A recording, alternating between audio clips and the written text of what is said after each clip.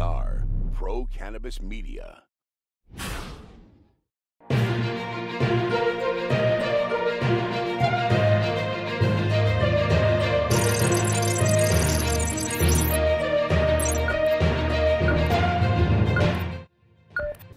Hi everyone, welcome to Weed Talk News. I'm Jimmy Young, the founder of Pro Cannabis Media. Kurt Dalton from Cannabis.net is my usual co-anchor, but he's on assignment this week. Filling in is the Rye Russell from WeedBudsRadio.com. We call him the main man. So, Rye, what is Weed Buds Radio? Weed Buds Radio is a fantastic podcast where we have amazing guests from all over the cannabis industry coming to break down policy, science, and drawing a connection for the audience. It sounds like Pro Cannabis Media. I like that. You know, you have big shoes to fill, right? But we'll start in your home state of Maine. They open for adult use retail sales on October 9th in a handful of locations around the state, but not in Portland, Maine, the state's biggest city. That's where 12 out of 43 applicants have been disqualified for a variety of reasons. So what is going on in Maine's biggest city? Can you explain the Portland license scoring matrix? I don't know that anybody can explain that matrix, Jimmy, and I think that's part of the problem, is that they broke away from what we were seeing in a lot of other districts and municipalities. There was a much more streamlined, much more effective process. And I think that reduced ambiguity. I don't think that these applications were poor by any stretch of the imagination. I think that they were up against some pretty tough criteria. There you go. And I know that the city manager, John Jennings, is involved with this. Is he not? I see the entire city of Portland really struggling. You know, it's something that everybody wants, but politicians have a way to make things a little bit more confusing than they need to be. Well, he was an assistant coach with the Celtics way back when in the 90s when he was a regular on Jimmy Young Sports World on NECN. And maybe a little phone call to my old friend John might help the process, although I doubt it. Now, you know, that's not the only New England state or city that's holding up the growth of the cannabis industry. Just when you thought Vermont was going to be open for retail sales, the governor, Phil Scott, isn't sure the legislation on his desk that already has been approved by the Vermont House and the Vermont Senate goes far enough on social equity, even though expungement of cannabis possession records is part of that bill. Right, you got any insight on what's going on in Vermont? Same type of situation, Jimmy. If you have your branches of government saying that they've got a program ready and you have a population that is telling you they're ready, there was an interesting statement, though, that the social equity has been challenged by some. I'm curious to know who the some is, because what it looks like, if you come in looking from the outside, Jimmy, it looks like Vermont wants it, and it looks like there's somebody holding up the process. Yeah, and who knows who Phil Scott is listening to on his private counsel on this, but it obviously upset a lot of the advocates in the state. But stay tuned, we'll have to see what happens in Vermont now that that bill is on their governor, Phil Scott's desk. Now, it's time to go to the Big Apple for our weekly Wall Street report with Green Market Report's Deborah Borchardt. Deb? You may recall a couple of weeks ago, Ianthus said its shareholders approved of a recapitalization plan that effectively dropped the shareholders' ownership to less than 3% of the company. Well, one group fought back, and as a result, the judge said that Ianthus must now go to the CCCA, which is basically bankruptcy court in Canada. This week, Jushi Holdings announced rising revenue after releasing preliminary financial results. The company is estimating revenue of $24 million for the third quarter that ended in September. That's a sequential increase of 61%. The guidance for revenue for the fourth quarter ending in December is now expected to be at the high end of the previously announced range of $25 to $30 million, and they said they expect to report positive adjusted EBITDA. Billionaire investor Nelson Peltz has resigned as senior advisor to Aurora Cannabis. The company made a big deal about this last year when they brought Peltz on because it gave them a little investor star power. Well, the divorce was quietly noted in an annual meeting update. And that's the big news this week. I'm Deborah Borchardt with the Green Market Report for Weed Talk News. There are a half dozen states that will be voting on the legalization of cannabis in the November election. And just when you thought Arizona would be a slam dunk, a recent poll has shown now there is just a 50-50 shot of it passing. 600 Arizonians were asked whether adult use of cannabis should be legalized, and 46% said yes, 45% said no. That means there are still 9% undecided. Amazingly, that same question was asked in July, and 62% said yes then, and 32% said no. So any idea what's going on there, Rye? Oh, geez. I think when you have a population that is cooped up inside for too long, they might expand their mind and evaluate some decisions a little bit differently. So I've been to Arizona. They've got great cannabis, and I am very hopeful they can pull this together. There they go. And hopefully the citizens have been enjoying that. Anyway, Nebraskans who advocated for a ballot question to legalize medicinal cannabis were shut down by a state Supreme Court decision a few weeks ago. The court explained their decision was based on the complicated wording of that question. Did that stop the movement? No. Now they're crafting a simpler question and have started a new campaign that should be ready for the next election. Rye, this is why lawyers are the best investment in the cannabis industry. We need to have them. Every business probably should be investing in really strong representation, because whenever you leave anything to politicians in one central office, we see how easy it is to blame others and to hold up a process that doesn't need to be held up. Hey, speaking of politicians, now on to Washington, D.C., where the word cannabis appears on the latest House proposal on the COVID relief bill, more times than the word jobs. Now, here's Vote Pro podcast co-host Phil Adams with our D.C. report. Phil? Hi, I'm Phil Adams from Vote Pro podcast, and this is the Weed Talk News D.C. report. The coronavirus relief legislation released by House Democrats on Monday once again includes banking protections for the cannabis industry. The new COVID legislation contains the text of the Secure and Fair Enforcement Banking Act and could get a floor vote within the week. The SAFE Banking Act, as it's known, protects financial institutions that service state legal cannabis businesses from federal regulators. As a standalone bill, the SAFE Banking Act has significant bipartisan support. GOP lawmakers, however, continue to question the relevance of cannabis provisions within a COVID relief bill.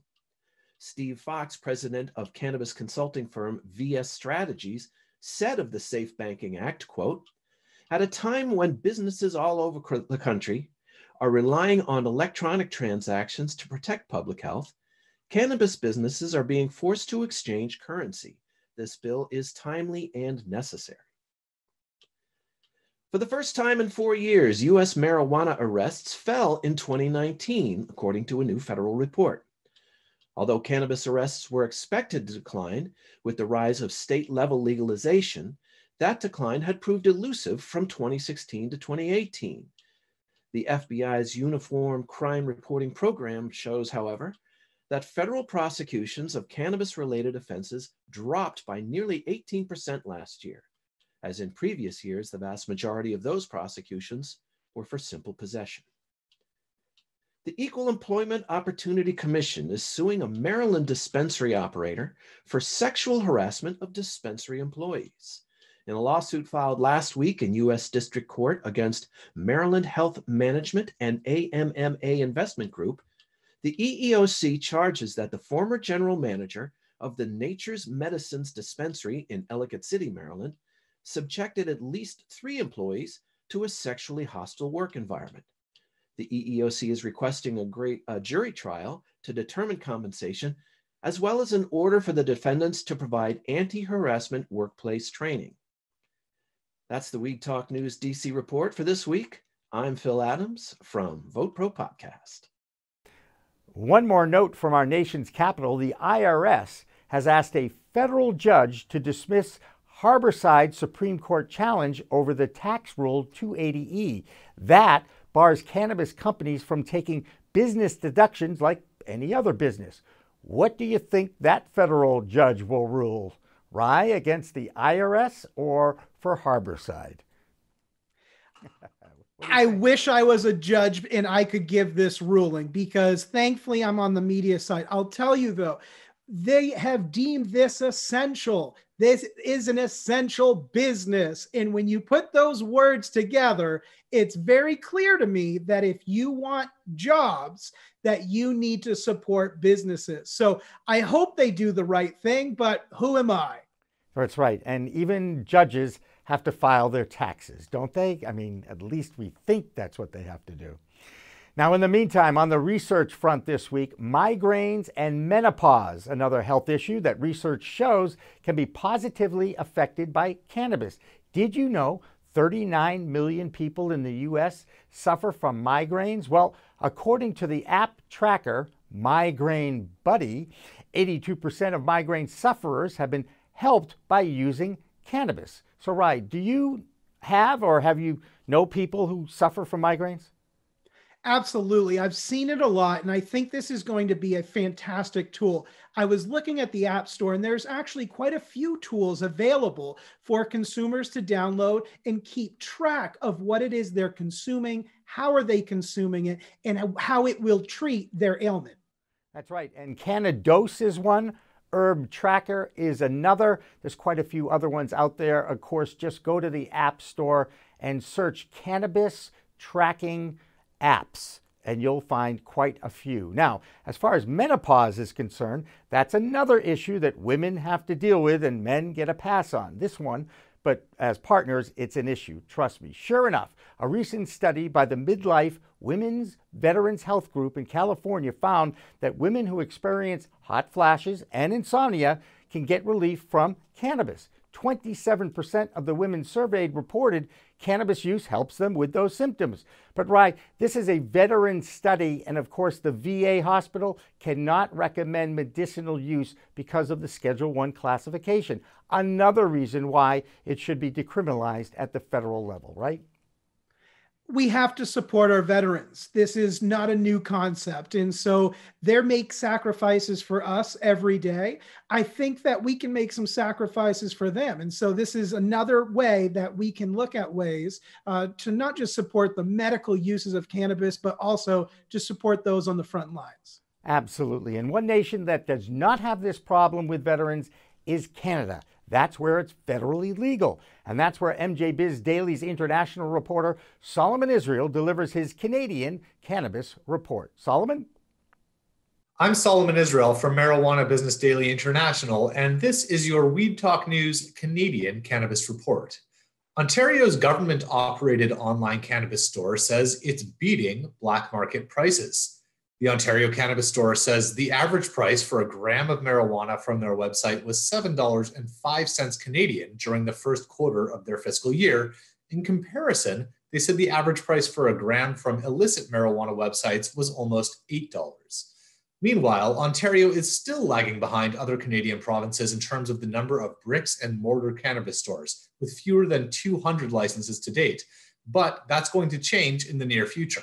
The province has doubled its pace of approvals for marijuana stores and is now issuing 10 new licenses every week. And Aurora Cannabis is no longer working with billionaire investor Nelson Peltz. Peltz had signed on with Aurora last year as a strategic advisor. This week, Aurora said he had resigned from that role to pursue other commitments. You can read all those stories and more at mjbizdaily.com. I'm Solomon Israel from Marijuana Business Daily. Just a reminder that the MJ Biz Daily 2020 Fact Book is on sale now at mjbizfactbook.com.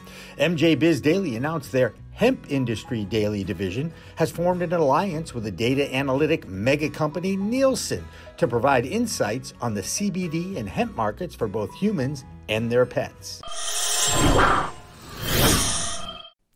One more note from California. State cannabis regulators are suing the parent company of Cushy Punch for manufacturing over $64 million in unlicensed edibles.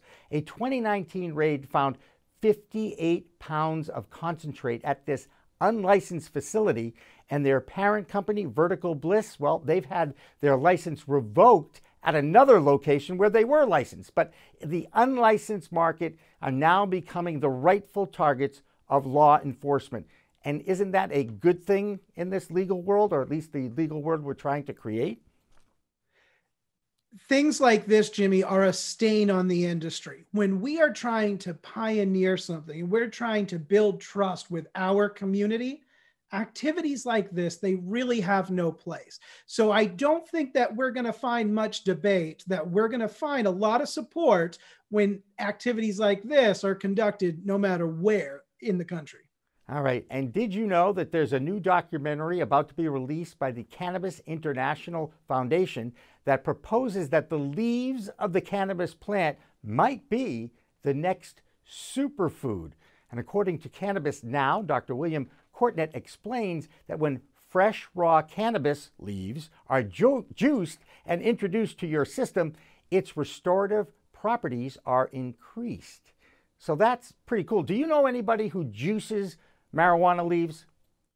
So I actually just started trying this a few weeks ago. I was invested in a small juice bar many years ago. And so I'm a big proponent of juicing. And so I just attempted this the other day. I'll tell you, I need to do a little work on the taste, but otherwise I am a firm believer.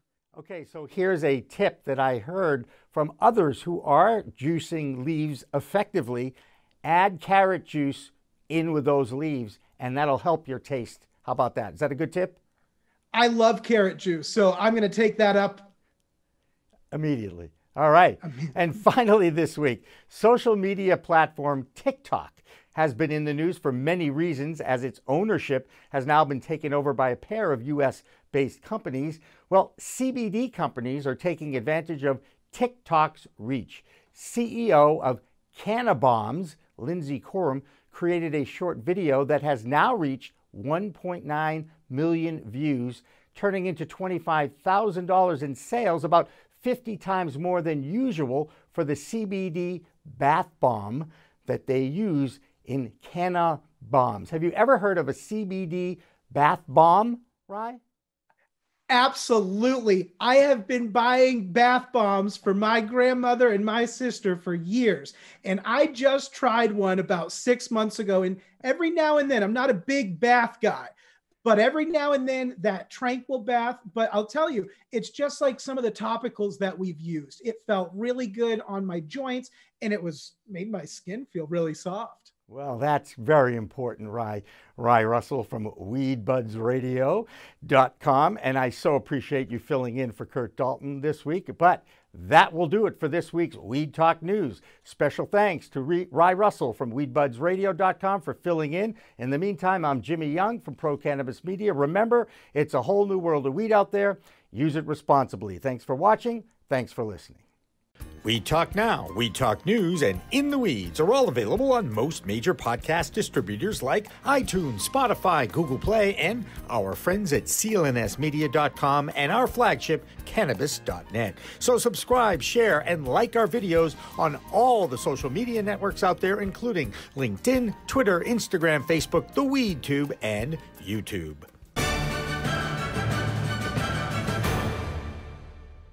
Weed Talk and In the Weeds are two productions of Pro Cannabis Media supported by Revolutionary Clinics, one of the top medical cannabis dispensaries in the Massachusetts area, now with 3 locations in Greater Boston, 2 in Cambridge and 1 on Broadway in Somerville. Rev Clinics has a patient-first mission. They will customize your needs as a medical patient with the proper titration and combination of strains, flavors, and products. Rev Clinics, where the patient comes first. We are Pro Cannabis Media.